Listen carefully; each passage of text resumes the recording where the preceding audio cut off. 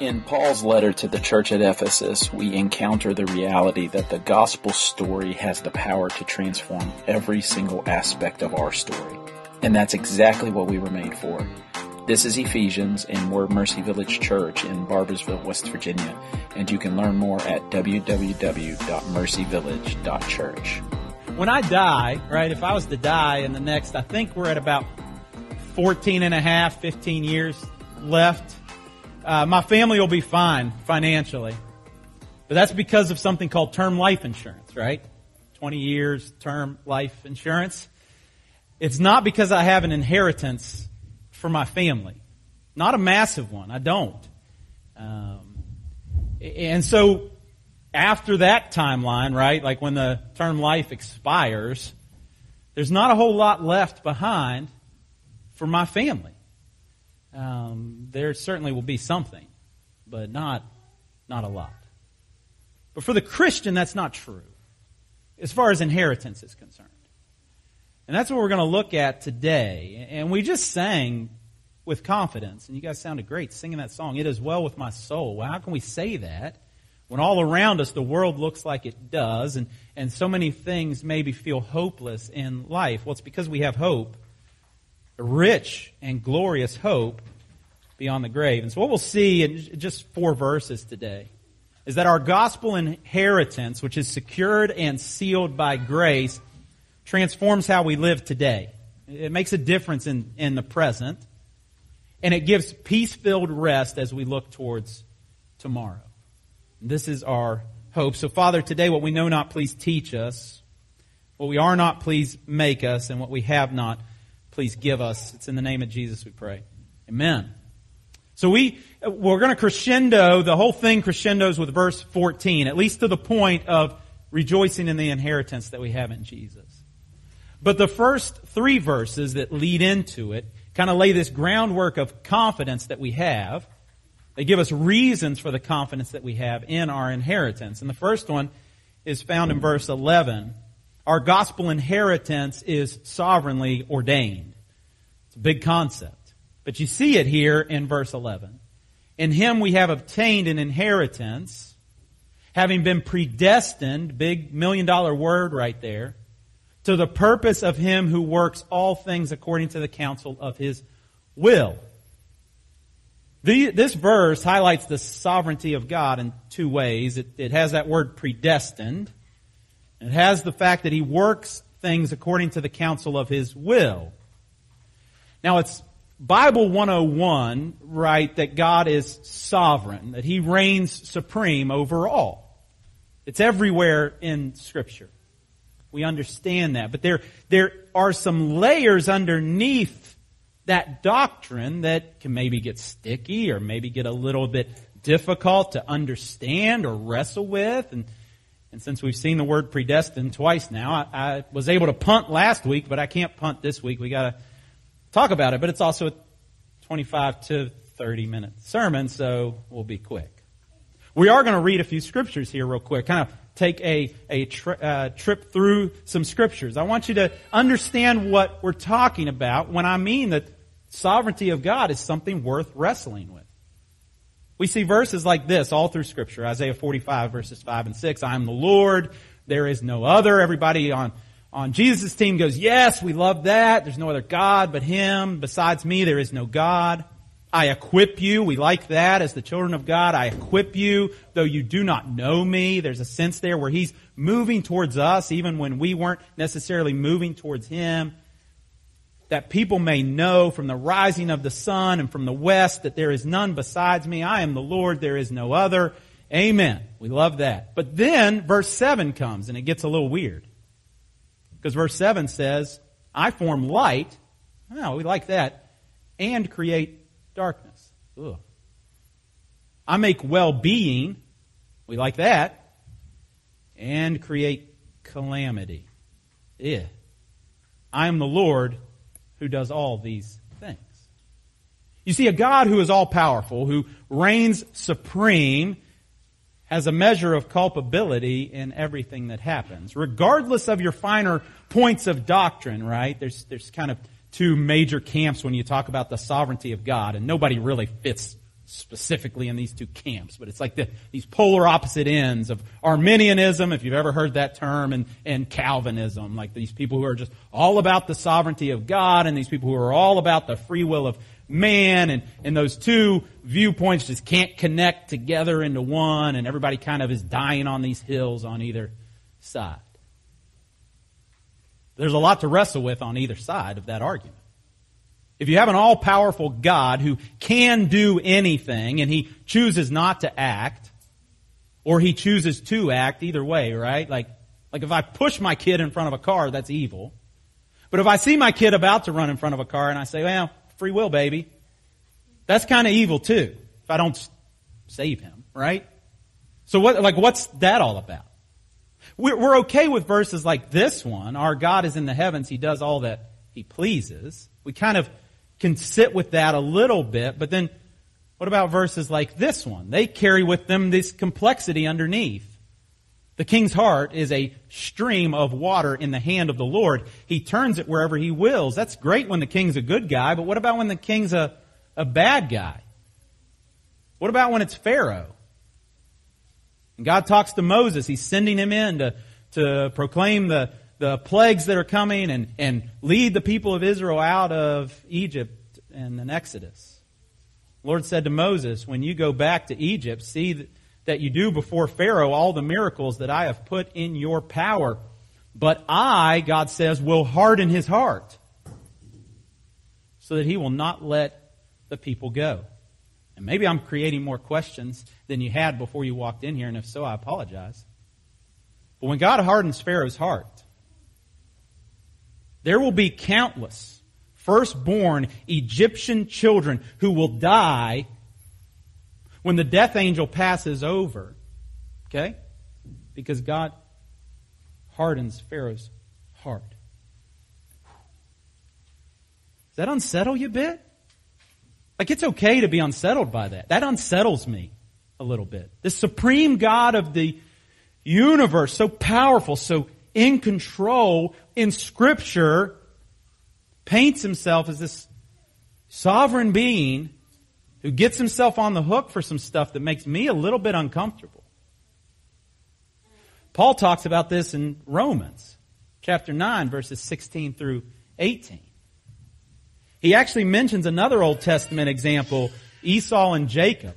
Esau was the second-born, or the firstborn. Jacob was the second-born, but yet Jacob gets the inheritance, which is unfair by the cultural standards of the day. And in earlier verses in Romans 9, Paul says of God, Jacob He loved and Esau He hated. And later he says, so it depends not on human will or exertion, but on God who has mercy. And he leverages these two examples. For the Scripture says to Pharaoh, for this purpose I have raised you up, that I might show my power in you, that my name might be proclaimed in all the earth. So then He has mercy on whomever He wills, and He hardens whomever He wills. Whew. And so, right, I may be creating more questions than answers. I get it. What I want to set you free to today is to wrestle with this idea of God's sovereignty. See, that's not the only thing the Bible teaches. The Bible also teaches that there is a free moral agency inside every human. A free moral agency to choose and to be held responsible for our choices. That's taught in Scripture too. They're both in here. I could take you to a bunch of other verses to show you that. How do those two things come together? I don't know, right? Can I say that as the pastor? That there's ways that I can't even comprehend that. And what I'm telling you is that that's okay. How do you reckon verses like the hardening of Pharaoh's heart that leads to the death of firstborn children, how do you connect that to God's love? It's okay to wrestle with that. I'm not going to write, you could read volumes on this issue. Volumes. I'd love to I can have discussions outside of this too and answer your extra questions. But for the sake of time, I want us to have 4 takeaways that I think are even more important. 1, it's okay to wrestle with this. Because it really is. It's okay to wrestle with these issues. You're not some doubter or some terrible Christian because you're like trying to figure out how the absolute sovereignty of God coincides with the free moral agency of humanity. People have been wrestling with that for thousands of years. That's fine. Number two, some answers don't come this side of heaven. Like, there's some things that you won't quite wrap your mind around about Christianity until you are with God in heaven. Spurgeon, this is a long quote, but he puts it this way, and it's exactly about this issue, about the sovereignty of God and the free will of man. He says, God predestines and that man is responsible are two things that few can see, right, as existing in the same time. They are believed to be inconsistent and contradictory, but they are not. And it is just the fault of our weak judgment. Two truths cannot be contradictory to each other. If God says they're both true, then they both have to be true. If then I find taught in one place that everything is foreordained, that God is sovereign and all, then this is true. And if I find in another place that man is responsible for all his actions, and that is also true. And it is my folly that leads me to imagine that those two truths are a contradiction to each other. These two truths I do not believe can ever be welded into one upon a human anvil. Our brains can't put them together, dovetail them together, but one they shall be in eternity. I love this analogy. They are two lines that are so nearly parallel that the mind that shall pursue them farthest will never discover that they converge, but they do converge, and they will meet somewhere in eternity close to the throne of God, whence all truth doth spring. You have a human mind that can't fathom the free will of man alongside the absolute sovereignty of God. I'm the same. And that's okay. But one day we'll see it. One day we'll understand it clearly. More importantly, takeaway number 3, be humble, right? So if you find yourself having this really deep conviction about the sovereignty of God, or this really deep conviction about the free will of man, be humble. For thousands of years, Christians have wrestled with these issues. You ain't the one that's figured it out. Okay? No offense, but you haven't. Be humble. And then lastly, and this is by far the most important one, whatever God is doing with the doctrine of election, with the doctrine of the free moral agency of humanity, whatever God is doing with predestination, whatever God is doing with His sovereignty, it is in love. We saw this last week. In love, He predestined us for adoption.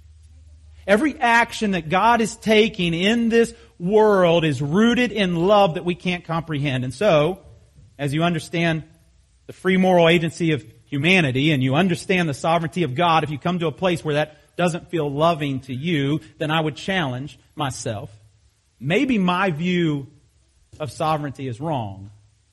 Maybe my view of free moral agency is wrong. Or maybe my understanding of love is wrong.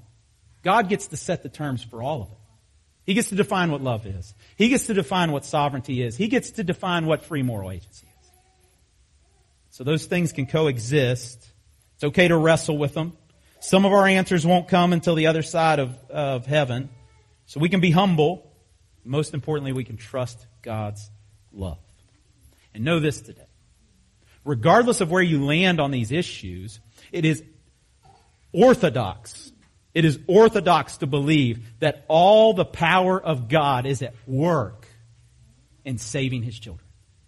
All the power of God is at work in seeing His children through to the end. All the power of God is at work in securing your inheritance. The next two go faster, but the first is that our gospel inheritance is sovereignly ordained. There's a lot more to be said about that first one, but we only have a few minutes. Second, our gospel inheritance is for God's glory. So that we who were the first to hope in Christ might be to the praise of His glory. There's some other things in the first half of that verse that we don't have time to get into, unfortunately. But the ultimate goal of God's saving of you, God's keeping of you, and God giving you an inheritance that He's promised to you is for His glory. Now, it might sound like these first two verses are just all about God, about His sovereignty, about His desires, about His glory, about His purposes. And the reason they sound that way is because they are. That's what they're about. They're about God's sovereignty and salvation and your inheritance. They're about God's glory and your salvation and your inheritance. But those are good news. They're good news because God is for God. There's a verse in the Old Testament where God says, I will not give my glory to another. I will not give my glory. God is for His own glory. Now, for me to do that, it'd be narcissist. If I came up here and said, look to me, right, for your joy, look to me for your happiness, honor me, that would be evil, right? That would be unrighteous. That would be unkind. That would be unloving, because you will find nothing in me. But God is the only being in the universe that can stand up and say, look to me, worship me, love me, find all of your worth and value in me. And when He does it, He's actually righteous. When He does it, He's actually good. He's actually kind. He's actually loving. So God says, find me to be everything you need, and that is for God's glory. So when God seeks His own glory, He's doing what's right. And if your inheritance, which we're going to look at what it is here in just a second, if your inheritance brings glory to God, that's just another reason you can rest secure in it happening. Because God will get His glory. And if your good brings God glory and your inheritance brings God glory, then you can bank on it. You're going to get that inheritance. Verse 13 shows us the one last place of confidence. And that's that our gospel inheritance is sealed by the Holy Spirit. It starts with the Word of God, though. In Him you also, when you heard the word of truth, the gospel of your salvation.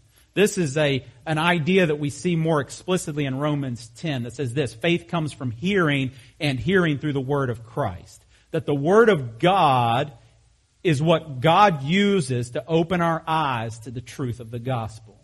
Pretty basic, but that's why it's important that the Word of God is proclaimed when we're sharing the gospel with other people. That the Word of God is proclaimed when we're singing songs, when we're celebrating communion, when we're preaching, when we're in this life, as we go through this life.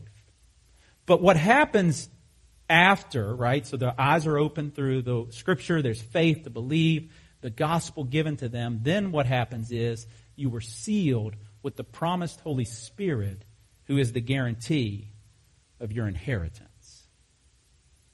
The Holy Spirit is the seal and the guarantee. Now, these are two word pictures in the days of Ephesus. The first would have been for a brand, a seal being a brand, right? Like any cattlemen in here, right? Like you brand your cattle or your animals, right, with some sort of logo or sign that says, this belongs to me. The Holy Spirit is our brand. We're branded, right? The fact that the Holy Spirit lives inside of us means we're branded. I belong to God. The Holy Spirit reveals that. The guarantee is like a down payment, like a pledge. The fact that we have the Holy Spirit at work in us is the evidence that God will keep all of His promises to us. And so, as you think through your life, that evidence in your life that maybe shows up that you're walking in step with the Holy Spirit, those times that you maybe refrain from anger, or those times that you move to someone in kindness, times you display generosity. Those are all evidences of the Holy Spirit at work in your life. And the fact that the Holy Spirit is at work in your life is just a sign that you are sealed for your inheritance. Which brings us to the crescendo, our inheritance. Verse 14, the Holy Spirit, who is the guarantee of our inheritance until the day we acquire possession of it to the praise of His glory. The evidence of verse 14 is this. We talked about it last week. Our inheritance is a little bit already and a little bit not yet. But every part of it is guaranteed. What I mean is there's parts of your inheritance that you're experiencing already now. Imagine a child of a rich person. When they gain their inheritance, right, there will be parts of their inheritance, maybe a home that they've already utilized, right?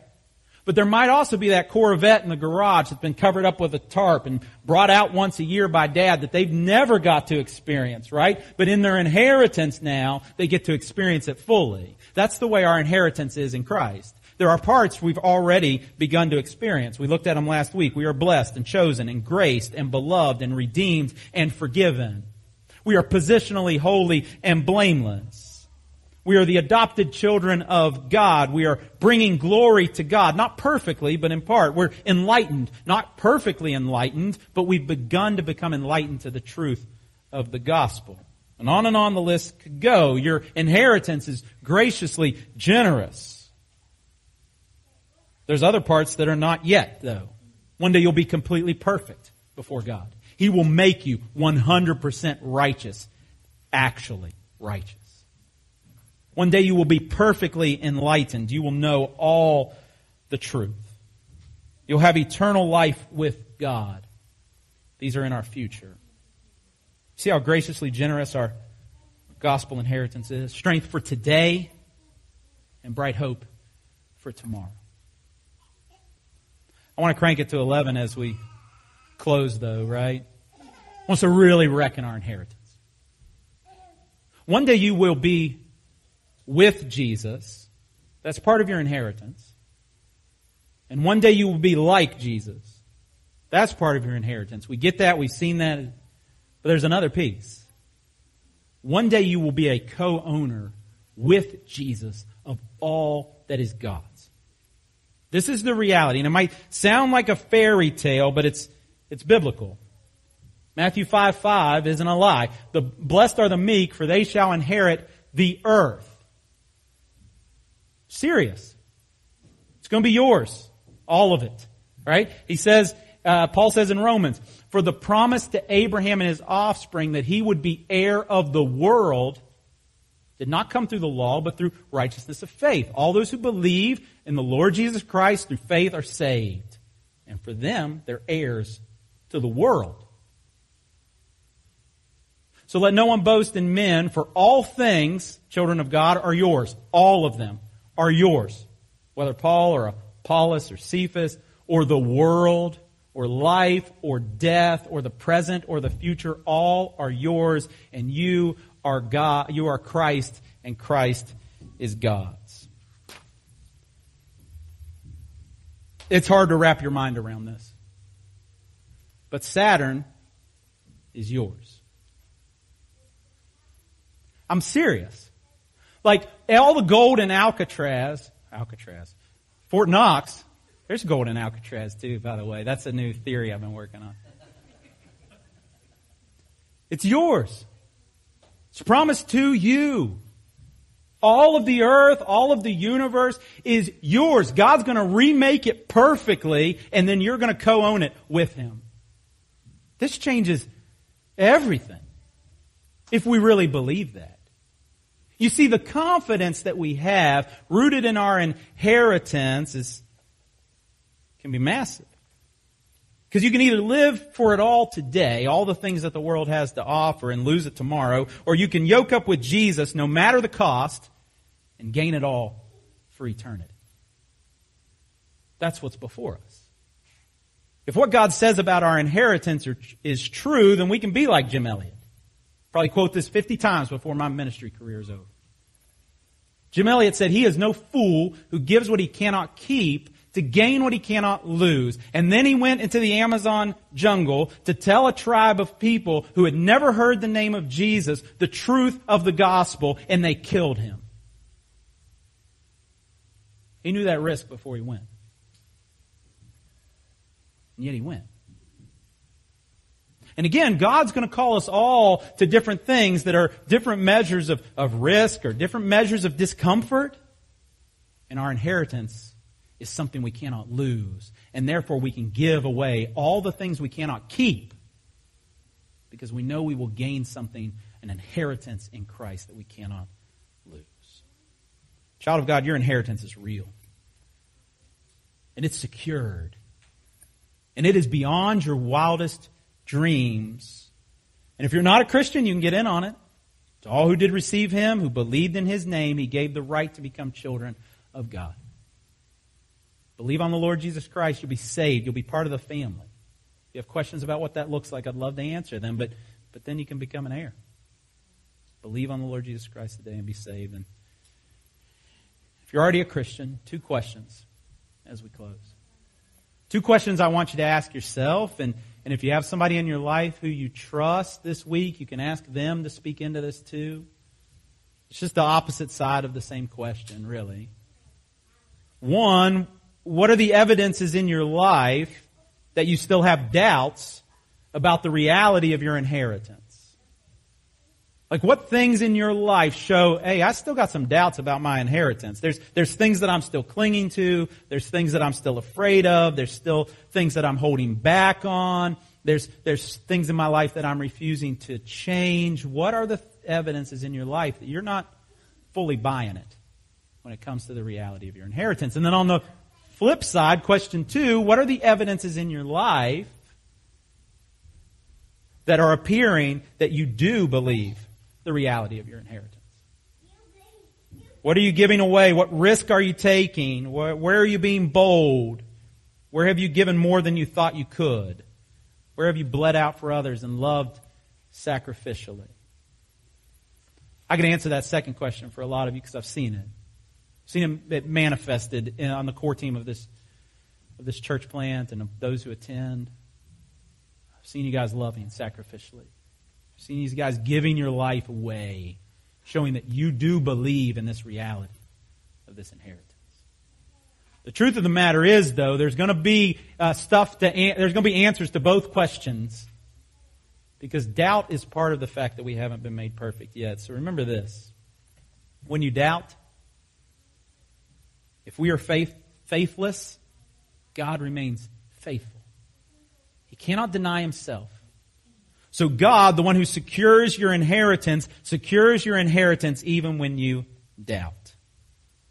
And the God who's working out those current evidences of grace, where you write that list out, these are signs that I do believe in my inheritance. This is evidence that I do believe in the inheritance. The God who's already made that happen is the God who will, in the other areas where you're still struggling to believe, where you're still struggling to obey, where you're still struggling to walk in the reality of your inheritance, He's the same God who will help you with that.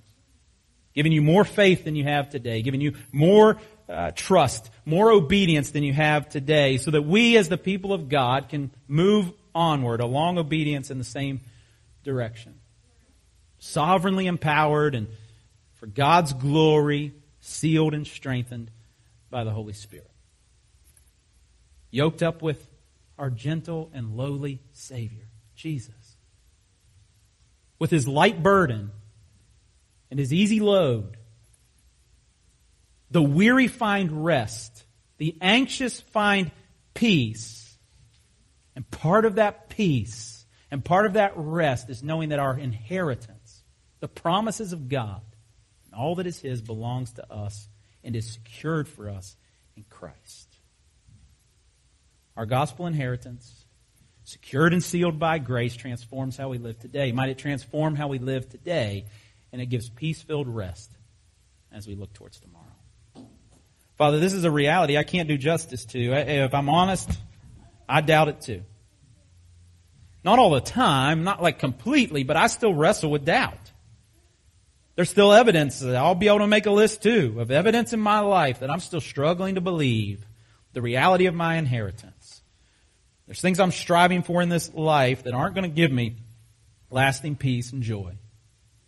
There's things that I'm striving for and seeking that aren't evidence that I believe that you will bestow upon me spiritually, physically, emotionally, all that is needed for life and godliness and joy and satisfaction.